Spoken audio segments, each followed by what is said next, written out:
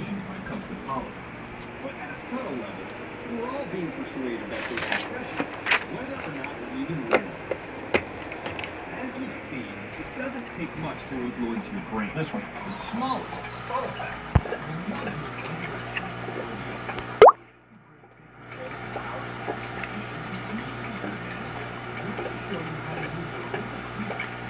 Hello, hello. Hopefully you guys can hear me, see me all right. So just popping on here real quick. Been having people asking me as far as updates and so forth. So a lot of the stuff changing. Right here is just a tip and pour for Microgeophagus German blue ram fry. I want to say I probably only had 4 that were unfertilized. So definitely stay tuned. I'll be bringing you guys a lot more on good tips and tricks as far as breeding these guys successfully and conditioning them to handle more of a neutral to harder water parameters. So but yeah, so let's see if we can be able to zoom up on these guys. They are microscopic right now, so not sure how well it's going to show up, but let's see.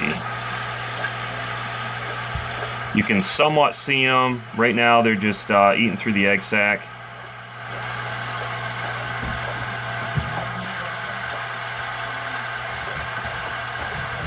So that movement that you see is the microgeos. So in about a week I'll go ahead and start feeding them live microworms. And again, I was, not to toot my own horn, probably one of the most successful breeders about 10 years back with the Microgeophagus. People just had a very difficult time breeding them, not necessarily getting them to spawn, because with most cichlids it's not difficult to get them to spawn. The difficult time that people have is conditioning them in order to actually successfully rear and raise the fry. So I'm excited to be able to bring you guys some good content, because these are by far one of my favorite dwarf cichlids ever, and I think they always will be. So let's head on over here. Not much has changed in this portion of the fish room. This is more of the breeding area. I want to say I have like 30 tanks or something in this part. That over there is more of the display tanks, and then in here is where a lot of the changes are happening. I want to say right now I'm running on a total of 55 plus tanks total throughout, and a lot of this, the reason that this is taking place is due to the fact that those larger setups are eventually going to be broken down, and I plan on adding like 3 or 4 more of these stock tanks. And as a lot of you guys have been following me long enough, we do hopefully here in the near future able to get our house on the market, and essentially this area isn't going to be renovated, but we do have to tighten up or tidy up, I guess you would say, our family room and just kind of get things touched up in there. So eventually everything is going to end up getting moved into this room. It actually worked out handy. This I threw together in just a couple of hours. This is an old wooden rack system that just utilized totes for. When we first moved in, basically 18-20 gallon totes, and actually works out perfect to hold all of the tanks that I need. So we do still have more tanks in storage. I don't plan on getting the other tanks out of storage because a lot of these are 10s. I got a couple of 29s, 20 longs and so forth, but yeah, a couple of 100-gallon stock tanks. These kitty ponds I'm going ahead and tear down and actually transferring over. So my attachment broke, so I could have actually had this done in less than 30 seconds, but anyways, I got a pump, and right now I'm just kind of gives me some time to go ahead and work about and so forth. But yeah, so a lot of the parthenogenetic strains of the self-cloning crayfish were in here. I probably had a couple of hundred of those at least, so I'm going ahead and moved them in there.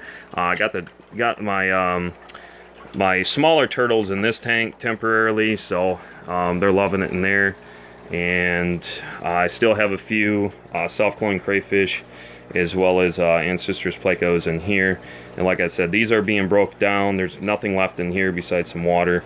I'm gonna go ahead and drain this, get the substrate out, and I want this area completely open because like I said, eventually we're going to add more in the future of the stock tanks.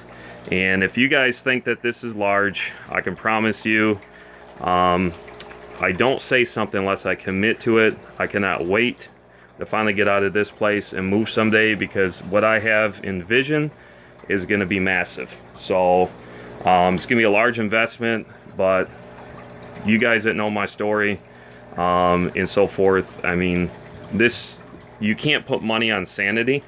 And if we want to take this from a hobby into a business level, I've been in this for a very, very long time.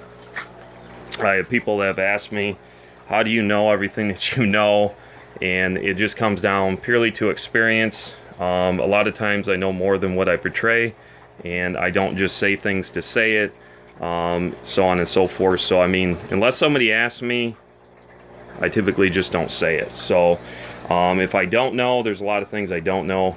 That's what I love about this hobby, is I don't consider my expert by any means of the imagination. So as I always say to you guys, I'm an expert at failing a lot. That's what's made me successful. So have some fancy guppies in here. Got an Aranda in there. Got some swordtails in here. A couple bettas in there. Got some Lucipennis, a breeding pair in there, as well as more guppies.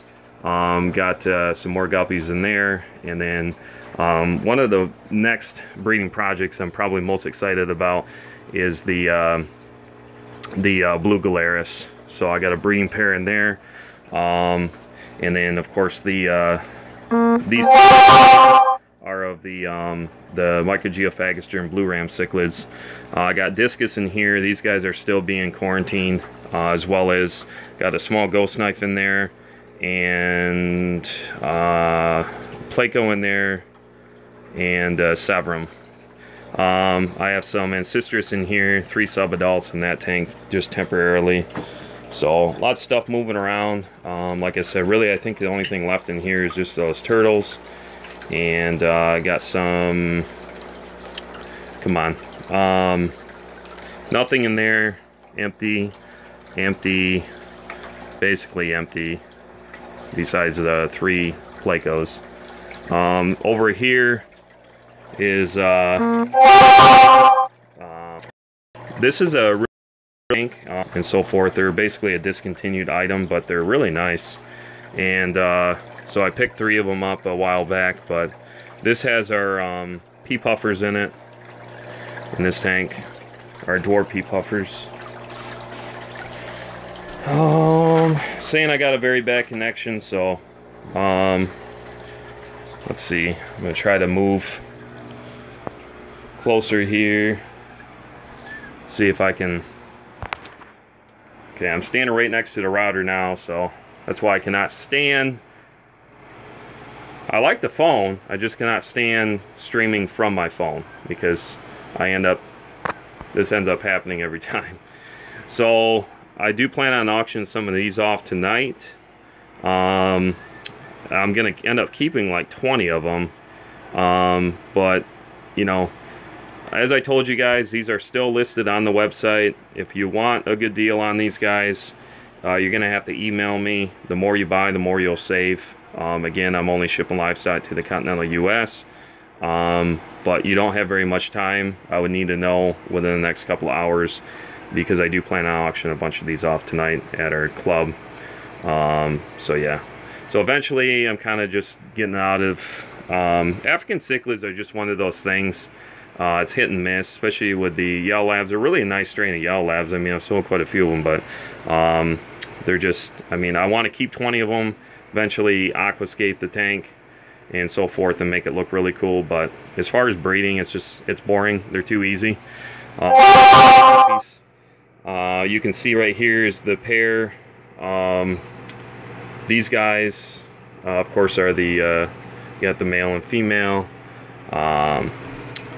And so forth, but yeah.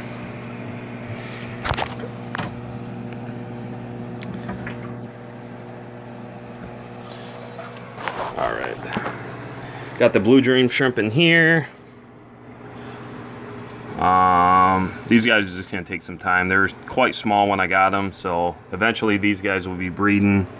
I got some antlers down here, breeding group of those. Small Lucipennis in this tank.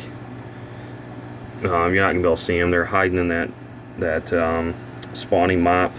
They usually hide under here.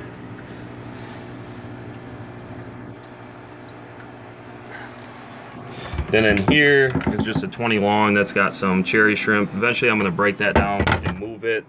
It doesn't have very much in it. I'm moving it over in the other room that I just showed you guys. And then I have a trio of Ancestris plecos in this tank, so a breeding group. If you guys are interested, you're going to have to email me. I don't keep those listed on the website. It's just kind of as first come, first served basis. And then here, of course, none of this has changed. This will stay in here for a while. I don't want to mess around. This is going to be like last, and eventually these will all be broken down and then moved. But this whole rack system is housing all Neocaridina shrimp. Here is the 55 that's got mystery snails, that's got Ancestris. It has more of the Labradachromis that are growing out in this tank. You can see that mystery snails everywhere. I got hundreds of them. These I keep down in here, so basically they get moved and then I just kind of sort them by size, and then once they're down in here, this is when I'm ready to sell them. So yeah, these are the Suellia species spotted. This is a reticulated hillstream loach. I want to say I have a total of, I don't know, quite a few, maybe 14, 15. So as these guys continue to grow out, you can see that there's absolutely no water movement whatsoever. So the myth, I'm telling you guys right now, I've successfully housed these guys. Let's see if we can find it up here in the 20 long. The only thing I keep in here is a sponge filter. It all comes down to how you condition your fish. So when you guys are breeding fish, my recommendation is condition them to the average hobbyist, aquarist, if you want them to successfully sell. The problem is nobody's going to want to come back and buy from you if you're raising your fish in really soft waters. You can condition discus, you can condition the most sensitive. If you want, in my opinion, one of the most difficult, in my experience from all the things I've read through the years, is going to be by far your Microgeophagus germ blue rams. Not spawning, but raising and rearing the fry successfully with good genetics. So I do not condition those guys with soft water. I don't do anything special. It's a slow process. I've talked about it before. I've shared it before. So if you really want to be successful breeding and selling, my opinion is stop trying to switch the water parameters. Condition them over to adapt to your water parameters. I'm not talking wild caught, you know, anything like that. Again, Jimmy, if you're watching, these are the Black Corydoras. I do have a breeding group of those. I want to say I have a total of 8. So eventually I will end up breeding. So these are true Black Corydoras. No spots, nothing. They're all chocolate. This kind of a sneak peek teaser.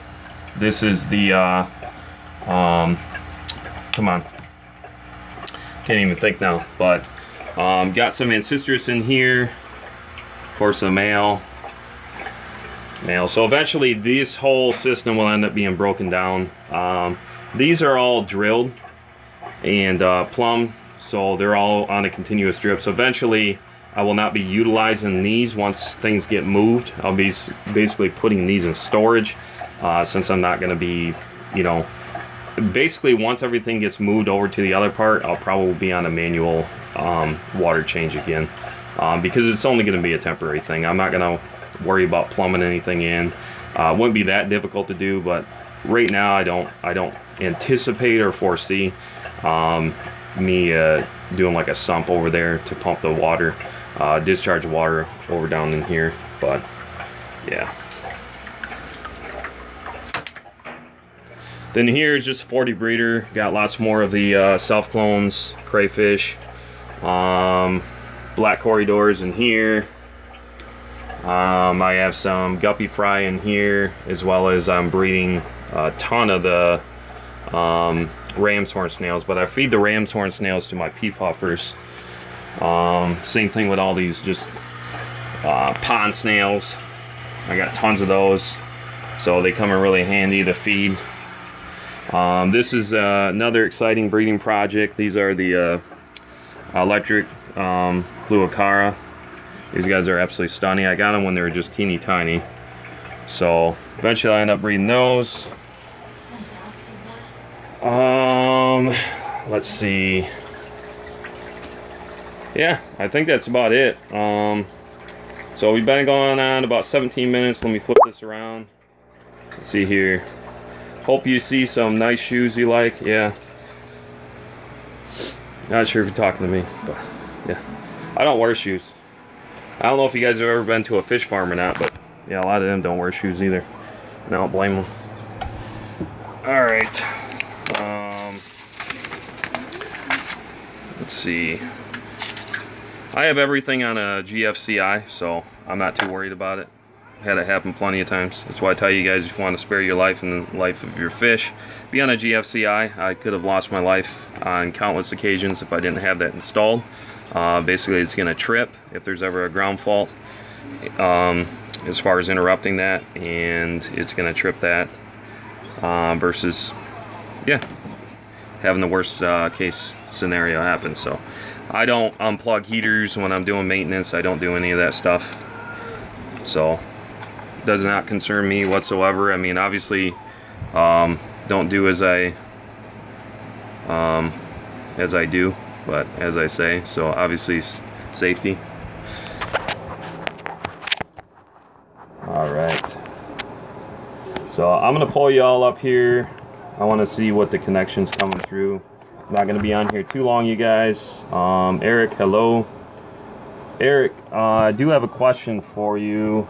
If you can see that form, of course, I'm not sure if it's showing up in a mirrored image or not. Can't remember how that works on the phone. So yeah, I want to auction off some of the yellow labs, but I couldn't find any information on the website. So I'm just curious of can I use that form? It's just that printable form. Shows seller ID, species, quantity, bag number. All right.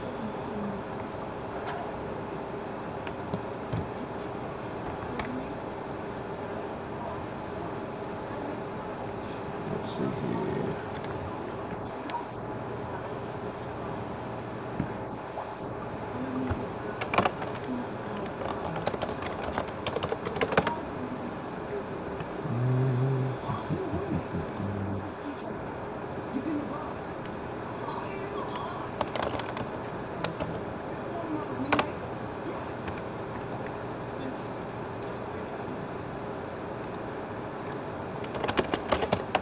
Bear with me just a second, you guys. I'm just pulling me up, seeing how bad the connection is. Yoo-hoo, already got a thumbs down. Awesome. Appreciate it. Okay, the connection isn't too bad. So, it does not hurt my feelings, y'all. You can go ahead and give it a thumbs down. I would rather you guys give it 10 thumbs down than nothing at all. So, let's see here. I'm going to scroll up here in the chat. Let's see. Sam, Josh, Susan, hello. Sam says package is coming any minute now. Awesome, Sam. Jacqueline, hello. White. V-Stag. Island Queen. Spicy said I'm fired. Kevin, today is the day, guys. Field trip to get some zebra placos. Kevin's gonna bow down and get those zebras. Awesome. Sounds good, Kevin. I hope you're getting a deal on them. Better be a good deal. 2.5 hour drive. Let's see here. Well, not really. Size. Abby, hello. see. Sam, I breed my own mystery snails. I don't import anything. Don't import nothing. Find yourself a really good hobbyist and get a good breeding group of something. Be critical, be picky, start off the right way, and I don't think it's necessary to import. Not to say I'm not going to do that down the road someday, but there's things out there. You just got to look around for it. Sherry, hello. Michael, hello.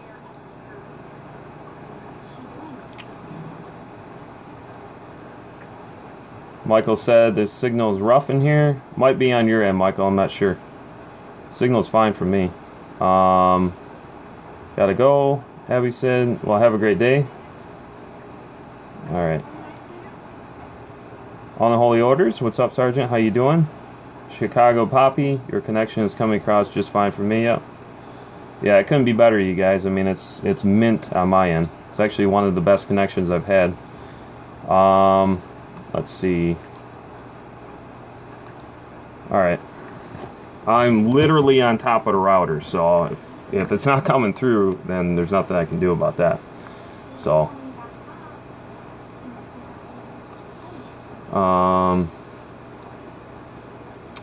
yeah, looks like I'm caught up in chat. Let's see, how long have we been going? About 22 minutes. Got 15 likes, it looks like. 1 thumbs down, which is fine. Does not hurt my fingers. Yeah, it doesn't hurt my fingers. Does not hurt my feelings whatsoever. So, all right. Let's see.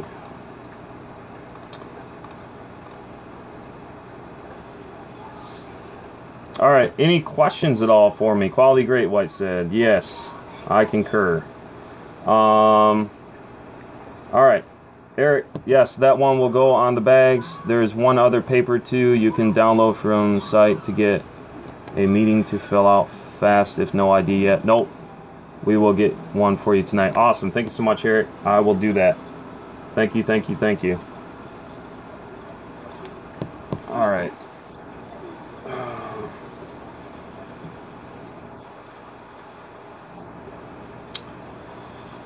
All right. I'm going to be hopping off from here. I'm not going to be carrying on too much longer. Just want to show you guys a few updates. Hatch killifish last night. Any tips? I would head on over to Sherry Lucas. He can give you way more tips on the killifish than I'm going to at this point in time. So LR Bretts, if you want to drop him a message maybe. I know that he's been quite busy, but my understanding of like if you're talking like the blue Galaris is they like murky water. I mean, obviously good stable water conditions. You're gonna want to pull the fry. I typically pull the fry on everything that I breed. If you're doing it not to try to breed on profit or potentially get profit back, then go ahead. You can always try letting them parent raise. I don't think it's going to be successful for you. So I mean, besides like in Citrus Plecos, you can definitely, that's a whole different story, but most other fish I always pull the fry.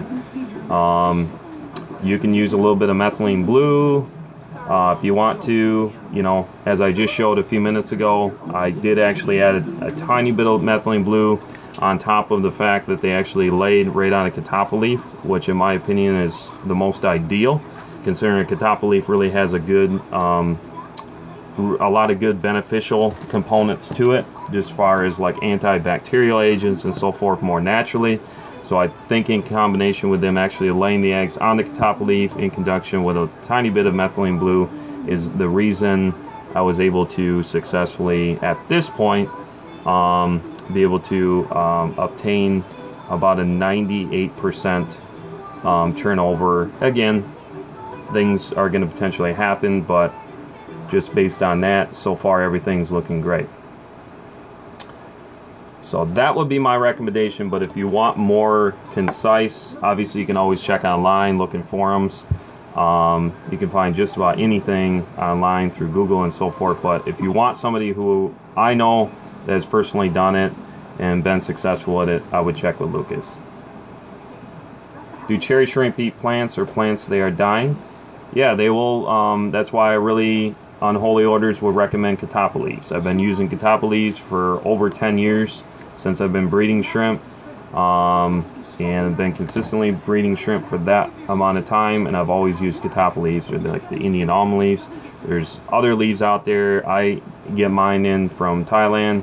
I do sell them on the website. I sell them in packs of 5. So I know the source that I'm getting from, because I personally have used them for a long time, and I've had no issues as far as, you know, any type of, you know, parasites or pesticides or whatever, but I do quarantine them before I end up introducing them into one of my tanks. But yeah, any type of detritus, any dying plant matter, they will scavenger on. That's why a lot of people who breed shrimp per se will recommend using catappa leaves, because it really provides, I think, in my opinion, people overfeed on shrimp. I don't think that you necessarily have to do that. I only feed my shrimp once a week because I have so much microorganisms built up because they are seasoned tanks on top of using the catappa leaves. I would rather underfeed than overfeed, because depending on the tank size and so forth, I only do top offs on those tanks. I do not do water changes. I don't foresee myself, unless I notice a swing of nitrates or something like that. So I guess I'll take that statement back. I can't fairly say I'll never do water changes ever on those tanks, because that wouldn't be honest. I had to do one 5% water change on one of my setups about a month back due to the fact that there was a little bit too much of nitrate. So I try to maintain my nitrates anywhere between, for Neocaridina shrimp, anywhere between 5 and 20 ppm, and I find that they successfully will thrive. They'll do fine in that conditions. Now if I start to notice anything too much under that or over that, then I'll go ahead and make the appropriate adjustments if need be. But yeah, thanks, because they're up. Beautiful banana plant when I barely put the shrimp in the betta tank. Gotcha. Yeah, the thing is that people don't realize is with shrimp are very cannibalistic, very cannibalistic. I've seen them go after other fish. I've seen them go after one another during molting. So you want to find a good balance. That's why I recommend, if you're gonna do shrimp, do a species only tank. Don't keep anything else in the tank. Try to give them plenty of plant matter, plenty of space, you know, because you're serving one of two things. If you want to be a successful breeder, and I know people have done it, is, I'm not saying you can't do a community setup, but for me, it's easier for me to monitor if I don't have 10 billion shrimp in one tank. That's why I always have, probably at any given time, I might have, let's say, 150 to 200 shrimp, maybe in a 10-gallon tank. And that's just guesstimating, I guess you would say. That's why I have redundancy. I have multiple tanks of the same lines, and if I'm breeding different lines and so forth, or different species of shrimp, then I'll have redundancy with those. That way, if anything ever failed, I have something to fall back on. So anybody that has followed this channel long enough, you would have heard a story that happened back last November, and it was due to the fact of a really bad condition that you never want to see in any one of your shrimp tanks, because you might as well go ahead and sedate everything, because you're not going to have a successful outcome. So I lost over 2,000 Neocaridina shrimp due to the fact that I did not quarantine one of the plants that I picked up from the Aquatic Experience. I'm not going to mention names. It's not a source that you guys are going to be familiar with. So again, it doesn't matter the source. Anybody that ever buys shrimp, fish, whatever from me, quarantine them. So I don't care. I tell you guys to quarantine. If you don't quarantine and something happens, and if you don't follow that recommendation, there's not too much I can do to try to help you guys out. So, you know, I expect most people to be honest, but, you know, that's why, like, when I ship shrimp or fish, I'll typically always add a couple of extra. It just depends. You know, I try to bless other people, so hopefully they all arrive okay, and if they don't, at least then I can make up for any DOAs, so I don't have to worry about reshipment of shrimp. So that's why a lot of breeders do that, and people who sell online, if you want to be successful. So in the end, you're saving yourself a lot of time and cost. You might as well go ahead and just add a couple of extra. Is it really going to be a huge deal from a cost standpoint down the road by adding 2 extra shrimp? You're not going to be seeing, you know, you're going to have way more losses financially if you don't do that. So always add a couple of extra, no matter what you're breeding. Now, if you're talking about a rare Placo or something like that, obviously from a cost standpoint, that's apples to oranges. That's not what I'm talking about here, but I'm just talking about shrimp, more of your common species, you know, and so forth. Redneck, hello. Rumug, hello. Sam said, how should I quarantine the snails that I'm getting from you, or do I not need to? Yeah, Sam, I mean, I have to back up what I said. If you have something that you can keep them in, snails are a little bit different than fish. Even if you keep them just in a small Tupperware container with some good beneficial bacteria, I mean, snails can thrive in just about anything, even the most worst of conditions. But I would throw a little bit of plants in there, maybe a catappa leaf, leave them in there for a few days to a week, provide some aeration. Maybe a small sponge filter or something. It's always better to be safe than sorry, because parasites and so forth and bacteria can travel on anything. So if you think about bacteria, how does beneficial bacteria load build up in the tank? It builds up on your glass walls. It builds up on the slime coat of your fish. It builds up on sponge filters. It builds up on your canister filters. It builds up on your tubes. Bacteria can build up anywhere.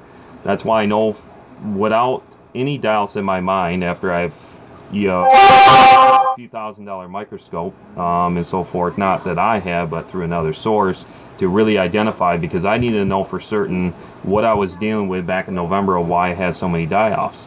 Was it something I did? Was it something that wasn't right? You know, and so forth. Because of course, when you start having die-offs, you're going to frequently start checking all of your water conditions and so forth. That's just typically good common practice to do. And as I started checking the water, I'm like, wait a minute here, this doesn't add up. You know, there's nothing that I can see with my naked eye, you know, as far as everything's within check, it's within balance. You know, I was checking it on multiple different levels, checking and utilizing different tests, and still wasn't adding up. So as I continued then to be able to identify what exactly was going on, I actually ended up taking a few of the sea shrimp to source and was able to utilize a microscope. At that point, I could identify by matching information via online, and then really comparing the overall microorganisms and so forth, and be able to match everything up and be able to confirm what my suspicion was. And my suspicion was due to the fact that I didn't introduce any new shrimp. Obviously, it had to come from the plants. So again, with the allobiopsidae that I'm specifically speaking of, be careful, because it can travel on the plants. I don't care if anybody wants to argue until they're blue in the face. I know it had to have traveled on that, because I didn't add anything else besides the plants to that setup, and unfortunately I didn't quarantine them long enough, and I lost over 2,000 shrimp and hours of time, hours of money. And they were really nice lines, because a lot of them takes a very, very long time, years, to eventually get to us. If you're starting out on a low grade, so if you're classifying shrimp, so I've been specifically breeding the cherry Neocaridina shrimp for almost 12 years. And the way I would grade a shrimp is, if you understand radio control vehicles, if you guys have ever taken a body of a hobby grade RC car, if you sprayed the outside of that body, it's going to have a way different appearance as if you flip that body over and did it the appropriate way and sprayed on the inside of that body. That's the analogy and the comparison I use when I grade and I look at shrimp, especially cherry shrimp. If I'm looking at a shrimp to identify if it's a true fire red or what have you, is it look like it's sprayed on the outside, just speckles of paint, like somebody just did a really shoddy job? Or does it look like they actually did it the right way, flip that body over and actually sprayed on the inside, so it's really consisting of the majority versus a pigmentation? So hopefully that makes sense, if you can kind of picture it that way. And that's just kind of the method that I have developed in my own mind of how I look at shrimp. So needless to say, it taken me years to finally get to that point where I have really good lines, and then unfortunately I had to start all over again due to the fact that I lost not only almost 2,000 Neocaridina shrimp, but also 1,000 of my ancestors plecos, and that's a whole nother story. That was not due to the Allobiopsidae. It was a really, really bad case of ick. I trusted a source that I'm not going to mention at the Aquatic Experience, and unfortunately probably with stress and so forth, I didn't quarantine long enough, and that's ended up what happening. So it was on one of the smaller Ancestris. At that time I was utilizing a centralized filtration system, and there wasn't much I could do. All heck broke loose, and by the time I started treating, I reacted way too late because I overlooked it. So that's why pay attention to your fish, don't get lazy, and needless to say, I will never make that mistake again, because now I run everything individual. I'll never run on a sump system again when I'm breeding. So yeah, thousands and thousands of dollars in time. Obviously you can never put money on time, so just money that I had invested in all of those, you can only imagine. So for anybody that has had losses, trust me, I can sympathize with you, empathize, whatever. But yeah, let's see here. Gotta go shopping. Thanks for the stream. Thank you so much, White. Appreciate it. So all I need to do is put snails in a container for a week and see if anything happens. If not, then add them. Yeah, just take a preventative measure, Sam. I mean, don't add anything to it. You can always use a... this is an old school method. So if you want to, you can always use a guinea pig, is what I call it. So if you have like a white cloud or something like that, I wouldn't worry about it, Sam, with the snails. I mean, but if I'm going to practice what I preach, I'm going to have to stick by what I say. It doesn't matter if it's plants, snails, fish, shrimp, quarantine. Because like I said, anything can happen. Wouldn't you rather be safe than sorry? Because everybody says, oh, you don't need to do that, you don't need to do that, until something happens. Then as soon as something happens, then guess what? They're already now applying what I've been saying for years. It's no different than somebody who doesn't understand chronic pain, as I told you guys. So it's easy for somebody to say, well, have you tried this? Have you tried that? Have you tried this? Have you tried this? Yes, I've been on probably 300 different medications. I've been through multiple surgeries. I have a neuromodulation unit implanted in me. I deal with chronic pain every day. It's easy for somebody to say, hey, I understand. Well, do you really understand? Because you've been through it. So that's why I have to laugh, is in all honesty and sincerity though, I mean, that's why I kind of got sick of being around certain individuals, because they didn't understand. Then I hear a year later, they're like now dealing with a minor back issue, and they're like, oh, I can't go anywhere, I can't do this, I can't do that, so on and so forth. And it's like, oh, now you actually understand what I've been talking about. Try dealing with it for 6+ years due to the negligence of somebody else, and then come and talk to me. So that's no different. You know, enough of that little rant. Please do, and I would recommend that to anybody. If anybody tells you that no matter what source you get it from, don't quarantine, then I'll be hightailing it out of there. Because if you have nothing to hide, and if you want to do what's best for the other aquarists and hobbyists that's buying from you, you would advise them to quarantine. And I don't know too many people that would do that, you know, especially within the fish fam. Everybody's going to tell you to quarantine. It's better to be safe than sorry. Because anything can really happen. But yeah, so just go ahead, quarantine. If you have like a white cloud that you can pick up cheap, Sam, I mean, if anything was picked up for whatever reason on those snails, obviously you know the source, you know me, I show you guys all the time. I'm competent with it. I don't have any issues here, but that doesn't mean that something couldn't have happened, stress and so forth, or may have been overlooked. Is you can always use like a guinea pig fish, is what I call it. You can throw like a white cloud or two in there. They're not going to hurt the snails. And if anything, like ick parasite, if anything was picked up, it would transfer over, in theory, potentially to that fish. So you can use that method, but you know, just use your best judgment. Rum said, I'm still learning too, but it stinks to lose. Yeah, I don't take too much personally anymore. I think if I lost my ghost knife, that would probably hit me pretty hard. I'm not trying to sound like I don't have a heart anymore, but definitely when you've gone through a traumatic experience, for me, just compassion in general is very limited for me. And I don't want to say, because most people look at me and be like, Jeremy, you're one of the most compassionate people I know. What do you mean you don't have any compassion? It's tough dealing with, you know, issues and so forth, but definitely coming on here to the Fish Fam and so forth is what helps me emotionally. I have a lot of people that tell me, why are you streaming so much? You're only hurting your analytics. And I'm now to the point where I'm really looking at the whole reason why I started YouTube is it's that interaction. It's helping me, and hopefully I can help you guys and so forth. So I don't know yet. I'm still up in the air, you know, on that whole thing. It really does help me, and at the end of the day, you know, if I get 30 or 40 people that enjoy it, and if I'm touching at least one person, I've done my job at the end of the day. You know, I'm trying to inspire, I'm trying to encourage you guys. Obviously, I'm here on a personal level as well. You can always contact me through email. You know, I've reached out to a couple of people that are just, what I love is to see, especially men, opening up about any issues. So whether if it's PTSD that you're dealing with from, you know, from the military, whatever it is, try to realize that there's hope in some fashion or another. So it only takes one person that you can try to confine in order to maybe lift your spirits up. So for me, that's where I really enjoy so much about this community. But any last minute questions for me? We've been going about 20 minutes past what I really anticipated doing.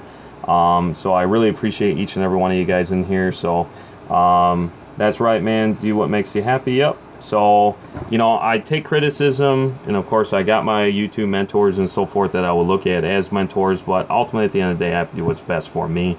You know, I know how to do business. You know, I was part of a multi-billion-dollar company. You know, I started in retail when I was 12.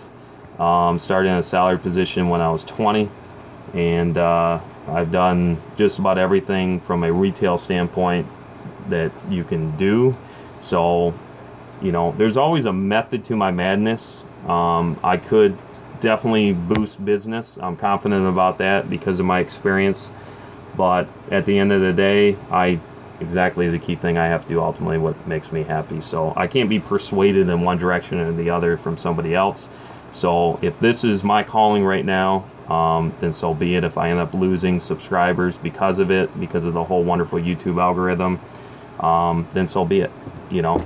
So it is what it is. I enjoy what I'm doing, and I don't want to lose and steer away from the whole purpose and point of why I started YouTube. I have never had any desire whatsoever to start, and it had purely to do with my wife and my kids, because they've seen the passion that I have and the drive and the interaction that I have behind the scenes before I start actually putting out video content. But my battery is only on 7%. It's already been warning me. It's beeping at me, even though you guys can't hear it. But yeah, so I'm gonna have to end it, because if I lose connection, much love to each and every one of you guys. So I'm gonna look here at chat and take any last questions, and I'm gonna have to end this.